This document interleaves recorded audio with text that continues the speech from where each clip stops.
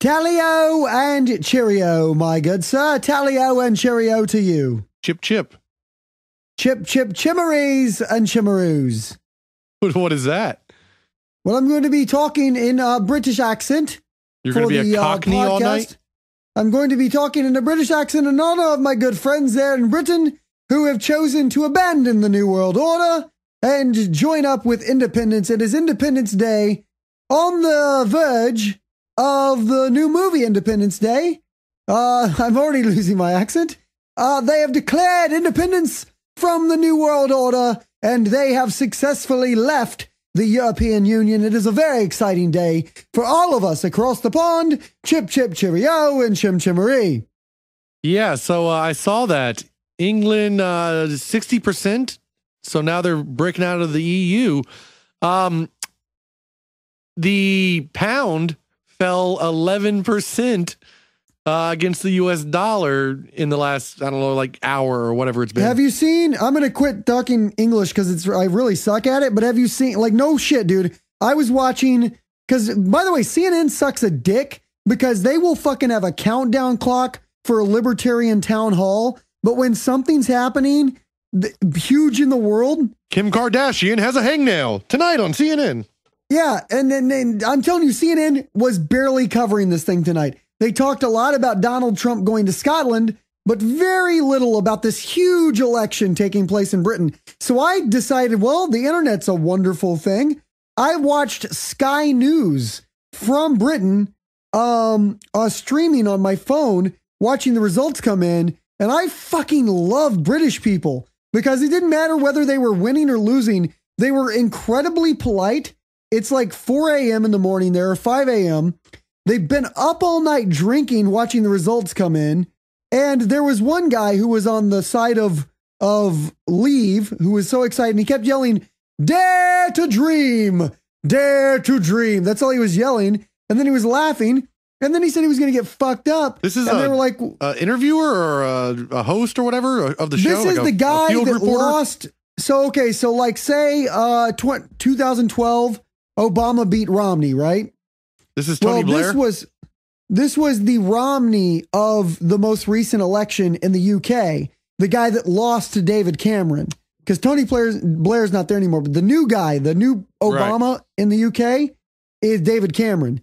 The guy that was at the pub. Yes. Yeah, he's the prime minister. The guy that was at the pub all fucked up was the Mitt Romney who lost to him.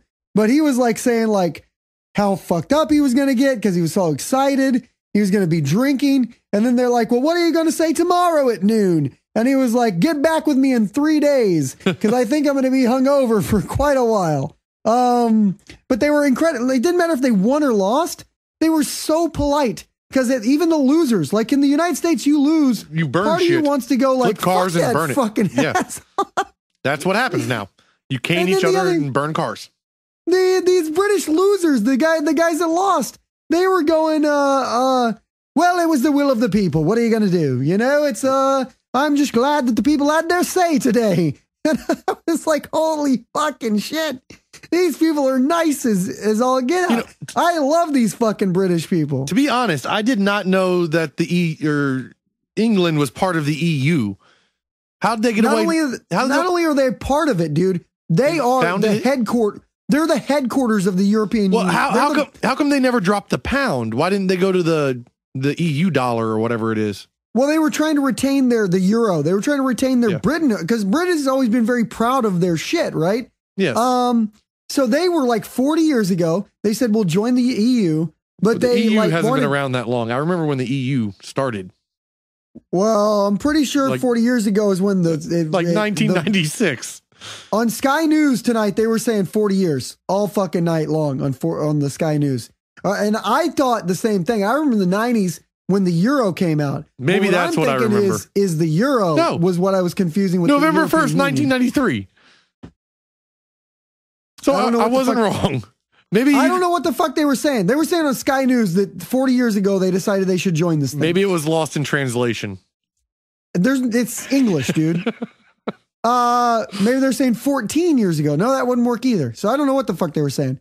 The point is that Britain was in on it and they were one of the biggest, most influential parts of it. And the headquarters for the EU is in fucking the Are we UK. talking about the same EU? The European Union? Because the headquarters is in Belgium. Well, I don't... The largest city is London. And London was not one of the founders. France, Belgium, Luxembourg, Italy, Netherlands, and Germany. Where are you getting your facts from? Sky News. I'm watching fucking Sky News, and I don't trust your Googling right now. Because I watched British TV, and anything they said, because I'm like a fucking... I sponge a lot. I don't necessarily learn it, right? I sponge it. Yeah. I soak it in and just fucking repeat it. So Squeeze what it I'm out. telling you is literally what I fucking just heard. I'm parodying what I heard on Sky I'm just News saying. tonight. I just Googled, when did the EU begin? Who gives a fuck? Okay, they were the biggest part of it. They were Yes, they were big. Yes. they were like one of the most influential parts of Europe. And they just said, fuck you, we're out. And now the next big player in Europe who now has to like kind of take the lead is Germany. Fucking Britain is having a party today. They're just like, fuck it. Why did they choose to leave? Like, what's their reasoning? All the same. It's all the same shit. Like, okay, so here's the choice right now in the world. You either believe in globalism, which is like the world's getting to be a much smaller place and we're interconnected and we've got to deal with that. And we're eventually all going to be one country anyway. So let's move forward with that. That's globalism. So you're either a globalist and you support the New World Order and you're in with the big banks and the Rothschilds and the fucking Bilderberg movement, or you're a nationalist. You're a nationalist. And a nationalist believes that it's very important to retain your country and cultural identity. So what Britain did is, because where do you think the fucking people in America got some of their badass, we're not fucking, we got some of our badass shit from Britain. Well, That's got where all we of came it. from. We were the people that were fed up with the people's shit. We're English people that got tired of being English. Or, well, not tired of being English. We got tired of being around other English people. Yeah, so I'm thinking some of that cowboy mentality. I'm thinking some of that fucking nationalist cowboy mentality is still fucking, that comes from our ancestors in Britain. And they were just like fucking sick and tired of being globalist. They said, we don't want to fucking be a one world fucking new world order place. We want to be independent nation. And so they just said, fuck off. And it's I'm telling you, I'm so excited. I feel like it really is Independence Day because I am not a globalist and I don't support the New World Order. I support independent countries because I think that's what we should have. It's cool that we all get along. I want to have peace, but I also don't want everybody to be the same country. I don't support globalism. I don't know if that's going to happen. That's the goal of the New World Order. The Council on Foreign Relations, George H.W. Bush, Bildeberg's. You put the tinfoil hat on me all you want. This was set in motion when they first established the, the IMF? When they first established the IMF, that was the move towards one nation government. That was the thing before the United Nations you're talking about. No, I think the IMF was later than that. But what do I know? I'm wrong on the EU. The IMF stands for International Monetary Fund. And it's like all the banks together and they set like the world's like the international stock market regulations and all that kind of stuff. Right on. But are you going to find out when they started? No, I'm listening. Oh, okay. So that's what they do. And so the IMF was the first move towards true one world government. And H.W. Bush used to always say that. George H.W. was a firm believer in the New World Order. He wanted to establish the New World Order. And that is the thing that the Bilderberg style movement wants. They want a New World Order, one world government. Like, I conscribe to, yes, the world is changing, internet, we're interconnected, transactions and trade and everything is getting faster. I get that. I don't think we'll become one giant nation under a single flag. I just don't think it'll happen though. But you can say that, but they took pretty much every country but Russia in Europe, which is a large swath of diverse countries, and they all wrapped them under one. And then the next step was like, let's have a uniform currency. And so then it doesn't take much to go like, does, though. It's a big difference because all of Europe is about the size of the United States. You can say the same thing where we took a bunch of independent but that's people and wrapped them up into a thing. Somewhere, man. You got to start somewhere. So then you get the U.S. involved with the EU, and all of a sudden the U.S. is going to go, hey, guys, we should get involved in this. Next thing you know, the U.S. is involved. Then we get Mexico involved. We get NATO. We get the whatever it's called. You're talking more behind the scenes. We don't WTO. all become like the country of Steve. But behind the scenes, the banking is all one thing. No, the end game is to be one world government. Yes. So that the country of Steve. It's essentially the country of banks. It's all banks. Well, that's behind the scenes. This all goes to bankers. Are we all going to be flying under the flag of a purple moon? That's what they want. Because it's way easier for the banks to control the economy and control the money. It's all about banks and money. That's what it's all about. And so this was a move towards, this is like fighting what might be a losing war, but it was like Britain had given in to globalism. And then they went, you know what? We don't like this. We're going to go against globalism. And that's kind of what's happening in the United States, where we're going like, hey, let's like go against globalism. Let's not be involved in every foreign entanglement. I don't think the U.S. is against globalism. If you listen to... Like, what are you talking about? The people? The average Joe? The crazy nuts? Or the government's policies? The government's policies is all dedicated towards the New World Order. And that's why everybody's freaking out about, like, Trump, man, because he's against globalism. But why do you see today, this week, two high-ranking advisors and Defense Administration officials from the W. Bush and H.W. Bush families endorsed Republicans, lifelong Republicans endorsed Hillary because they said she would be better for the world. Well, why do they say that? That's because she's a globalist. She supports one world government. Or they think like you and I do, and Trump's going to burn the world.